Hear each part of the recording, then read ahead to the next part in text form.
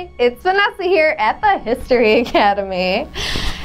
You might know General Jubal early from the Battle of Gettysburg, but just wait until you watch Scott Mingus, who happens to be a licensed battlefield guide and distinguished Civil War author, talk about General Jubal Early's drive to the Susquehanna River.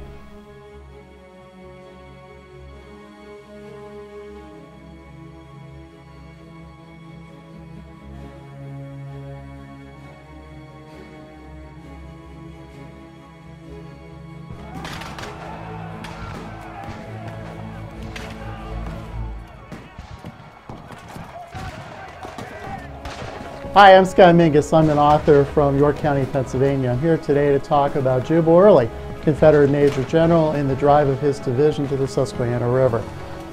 For weeks, rumors have been circulating throughout south central Pennsylvania that the Confederate Army was coming.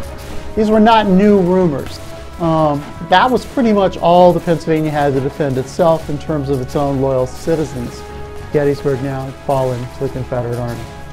Notably, the death of Private George Washington Sandell. The Confederates ride in, pistols firing in the air, terrifying many of the residents, running around town, chasing out what's left of the state militia. 4 citizens from Columbia, private citizens, to set fire to the bridge. Wow, that was great, right? I love learning more about the General and his invasion of the North.